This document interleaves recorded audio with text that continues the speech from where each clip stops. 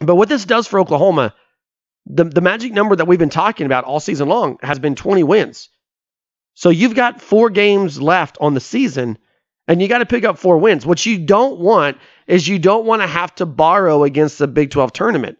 And let's not forget that Lon Kruger's teams haven't performed well in the Big 12 tournament on that stage. Now, I'm not disparaging against Lon Kruger. I think this was more of a team effort than it was a coaching effort.